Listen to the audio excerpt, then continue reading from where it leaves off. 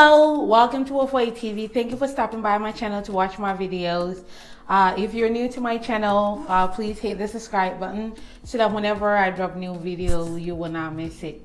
And if you have been coming to my channel and never subscribed, please subscribe so that you will continue to get my videos without missing any. Okay, all right, so today I wanted to make a quick video to talk about invitation, coming to visit somebody in the United States or coming for a visit, and when you want to get invitation.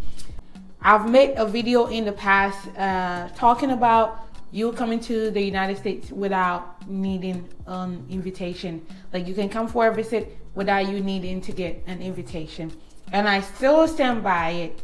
Okay, the reason why I stand by not needing an invitation is because your ability to secure a visa is based on your merit.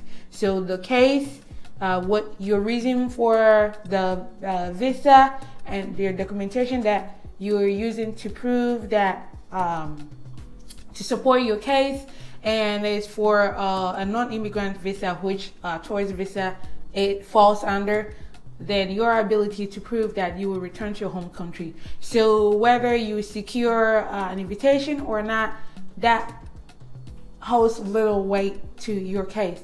At the end of the day, the most important thing is you convincing the consular officer that you will return after your visit or after the duration of your visit. Okay, so let's get right into it. So when you apply for a tourist visa and you want to get an invitation, so in what instances would you consider an invitation, or would an invitation be necessary? All right, so as we all know, in our families or among our friends, you don't show up to somebody's house uninvited. All right, so let's say that you want to visit your friend, and you need to be invited to visit your friend.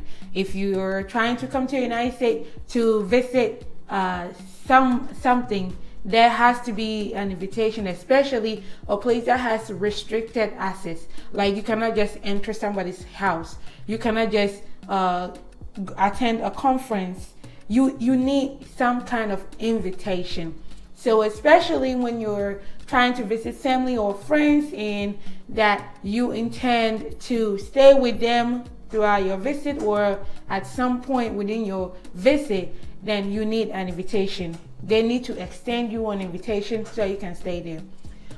One instance where this is also important is, one other instance where this is very important is when you are not, paying for your own accommodation. All right, because if you're coming to the United States to go for like a tour, going to the Niagara Falls, going to Broadway, going to Disneyland, going to, many places of attraction that is scattered all over the United States, you wouldn't need an invitation from anybody. All you need is just, like your itinerary, and then being able to prove that you will return to your home country. All right, but with this one, so if the purpose of your visit is to visit somebody in the United States, like I said, they need to extend you an invitation. So now, what are the things that they would need to put in the invitation? So if they are extending you the visit, then they need to, one requirement that they need to meet is that they need to be legal residents of the United States, or they're citizens, or they're green card holder. They have to prove their status. If you are an illegal immigrant in the United States, you have illegal status, or you have no status, you are undocumented, you cannot extend an invitation to somebody. So when you extend an invitation to somebody, you need to provide some evidence to show that you have status, or you're a citizen, you're a green card holder. You need to show something that you have right to be in the United States. All right, the other thing is that if you are going to be responsible for any part of the person's trip, I'm talking about finances. If you're going to be responsible for their accommodation, then you need to include utility bill or your property deed with your name on it. Something, a bill that shows that correlates with the address with your name on it. so that they know that, hey, this is where I said the person is going to stay at. Or if you're booking a hotel for them, then you need to provide the details of the place where they're going to stay. But if you say they're coming to stay with me in my house, I have 3-bedroom house, and they can stay in one room for this, up to this period of time for the duration of, then you need to include some kind of utility bills, cell phone bill, something that has your house address with your name on it. All right, and none of the things that I'm saying is required, but these are things that you are using to prove or support your case that you, the host or the hostess, you will be able to help the person out throughout their visit. The other thing is that if you plan on feeding them the entire time, be financially responsible for them. Let's say you'll be taking a road trip to say out of town, doing other stuff, and you are going to pay for all of these things, then you need to show something that shows that you are financially stable. Because you cannot just invite somebody. I mean, in our normal life, I wouldn't invite somebody if I'm struggling. So this is kind of, just think of it that way. So you need to show something like your bank statement or the last 3 months paycheck to show that, hey, you're making decent money, that this extra person coming to stay with you for the duration of their visit is not going to be a burden on your family, on your household, and on yourself. All right, so those are most of the typical things that you need to include in the invitation. So invitation is basically a letter that you write addressed to whoever, it's like to whom it may concern, dear sir or madam, and then you address it to the embassy where the person will be interviewing at. So you address it to them, you state your name, you state what you do, you state your relationship with the person, you talk about the things that you'll be responsible for. If you know about the itinerary, like what they plan to do or what you plan to do with your friends, you list them in there. You mention where they're going to stay, you list that address. If it's a hotel or if it's your house, you list that information there.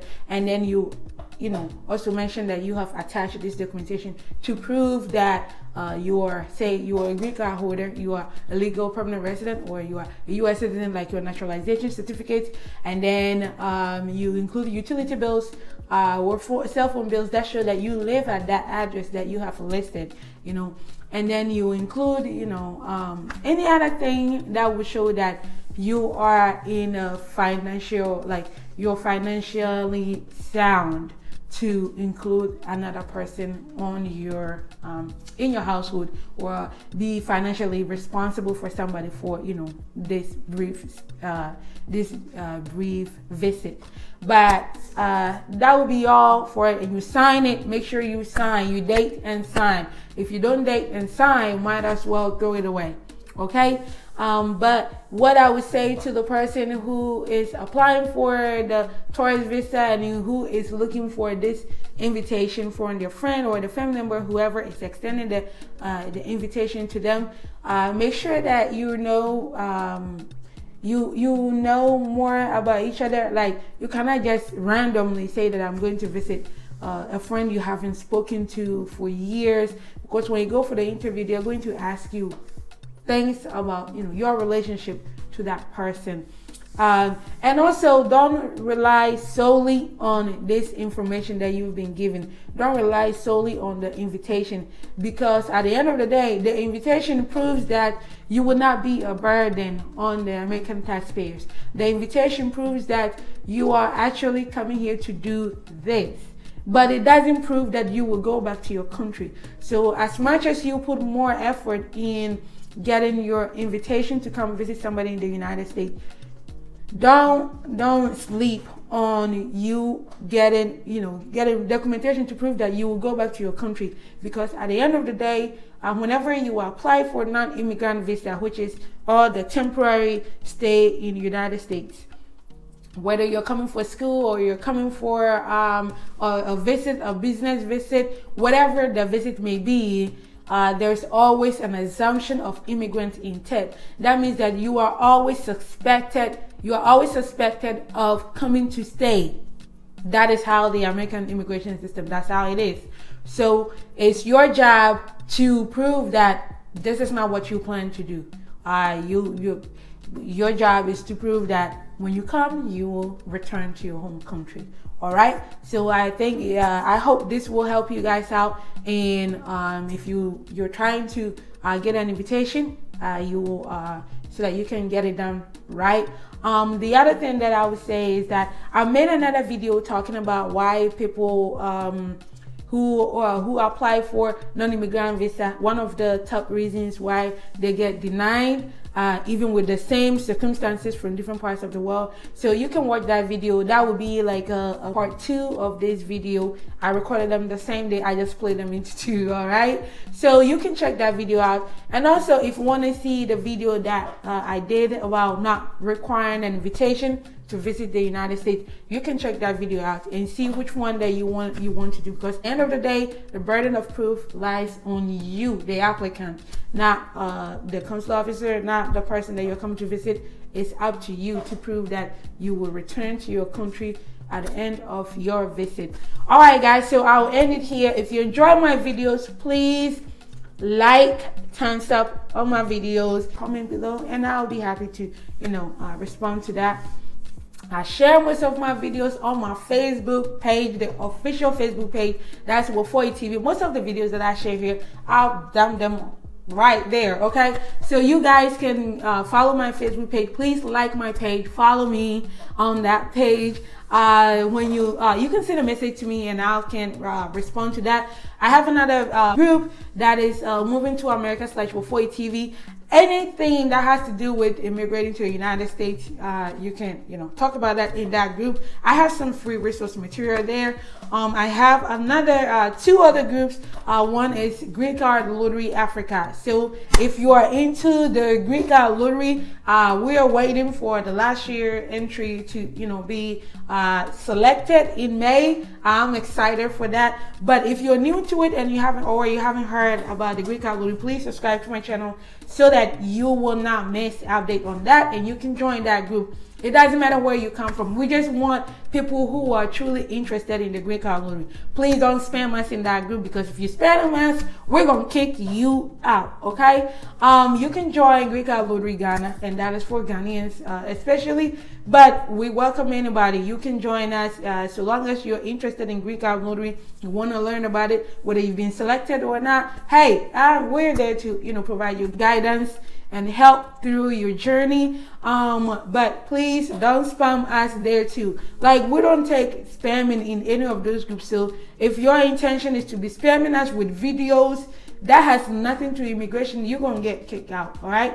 Feel free to ask any question with regards to immigration. There's nothing that's a dumb or stupid question. One group that I'm affiliated with will be Green Card Lottery USA in bracket Zambia. That group is awesome. The admin provides wonderful updates about the Green Card Lottery process, and they have more people on that group. Has been around longer than any of my groups, so you should join her group and check her group out. Also, that too, it doesn't matter whether you're from Zambia or not, she welcomes you in that group. And also, don't spam her group too. All right, so guys, you can join as many groups as you like. You want to be in as many groups as possible, so that things that may be shared in one group and not the other, you don't miss it, because you're in all of them. All right, so guys, I love you for all the support and all the support, your kindness. It has been more than I could ever imagine. I really love and I appreciate you guys. Please keep subscribing, sharing with your friends and family. All right, because don't wait until you need an American visa for you to find out what is going on. Watch my videos, and some of the past videos will be remaking them as I'm improving and getting better. All right, I love you guys. Thank you, and I'll see you on my next video. Bye bye.